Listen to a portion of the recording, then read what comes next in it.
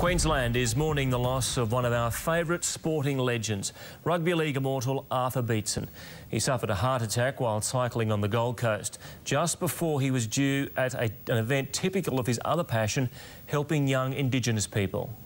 This is the moment they've been waiting for here at Lang Park. He made his name in an era when only rugby league's toughest shone through. Arthur Beatson was a true pioneer whose legacy still shapes the game he loved. After succumbing to a heart attack in a Gold Coast park, this morning the sport's greatest were lining up to pay tribute, especially those who played under him in that first State of Origin. I'm like everybody else in rugby league at the moment, absolutely shattered. You know, rugby league and sport in general has lost one of its greatest and most affectionate characters. You know, he was the backbone of State of Origin. Probably the greatest rugby league forward that this country has ever produced. He was the first Indigenous captain of any sport in Australia. He was a great bloke and a great friend. He's always been a proud Aboriginal man, and you know, he should be remembered for the man. You know, I mean, he's had a great sporting career, but he had this aura about him, and when he walks into a room, everyone takes notice and stands up. So he had an enormous impact on, I think, Queensland society. That was evident this afternoon when 300 Indigenous youngsters were at Dreamworld. Arthur Beatson organised this lunch. He was supposed to be here. It's very heartbreaking that, you know, he won't be around in the future to help his kids out. He's an icon, he's a legend of the game, he's an immortal, and we respect that, and we still do today. Arthur Beatson's influence spread beyond sport. He organised a travelling career day for Aboriginal youth. The program even bears his name, an acronym for Achieving Results Through Indigenous Education. This is making a difference. He has been someone that has brought so much to the lives of Queenslanders and Australians. It's very shocking to hear of his death today. We've lost here in Queensland one of our favoured sons. There's talk of a statue or a state funeral, but any time Queensland faces the blues, thoughts of Big Artie will never be far away. Max Futcher, 10 News. The league legend was living with his family on the Gold Coast. Reporter Amber Austin-Wright joins us. Amber, was there anything anyone could do for Artie? Bill, nurses and residents rushed to Arthur Beatson's side when they saw him collapse while he was riding his bike on the street. One man tried to resuscitate the 66-year-old before ambulance crews arrived, while two nurses who treat Artie at a medical centre not far from the scene were also on hand. Now, they say they did everything they could to help save the footy legend, but they just couldn't keep him alive. This is what they told us earlier. No, I was just doing what I could, and yeah, just lending as much assistance as possible until the ambulance got here. Everyone was, yeah, just trying to keep him alive, and the ambulance guys were doing everything, and another man there, they were doing teaming for the CPR, trying to keep him alive. Very shocked, because everyone knows Artie, and yeah, it was a bit of a shock, yeah. They also told us they, like many, are huge fans of Artie and couldn't believe it was him who they helped and who was in trouble. All right, thank you, Amber Austin-Wright on the Gold Coast. Big Artie left a sporting legacy that's still inspiring rugby league players.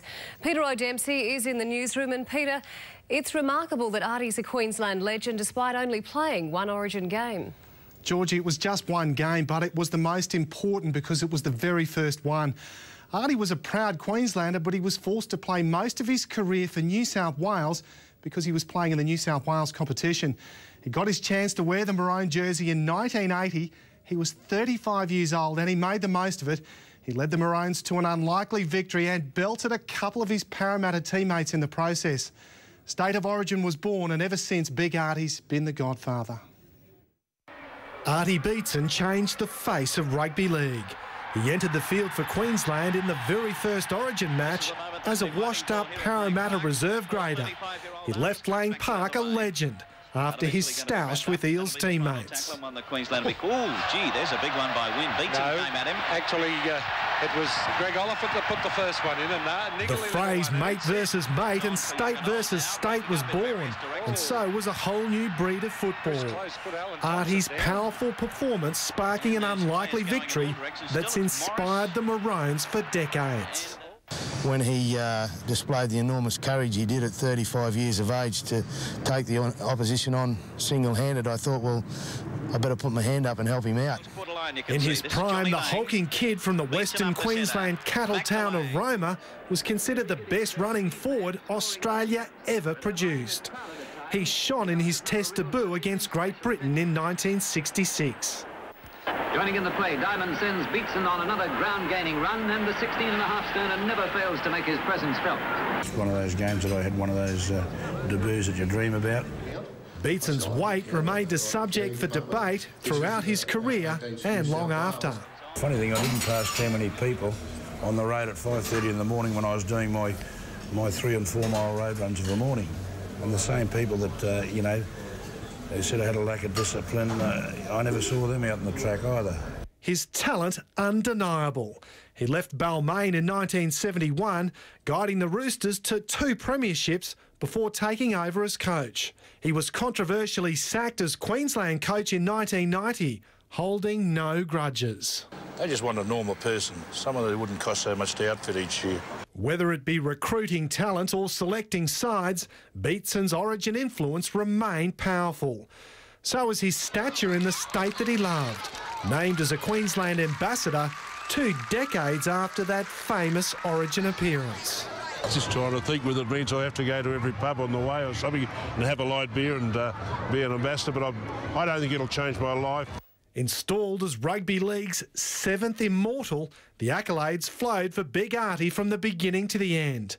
A larger-than-life character who cast a massive shadow over the game that loved him back. He'll be sadly missed.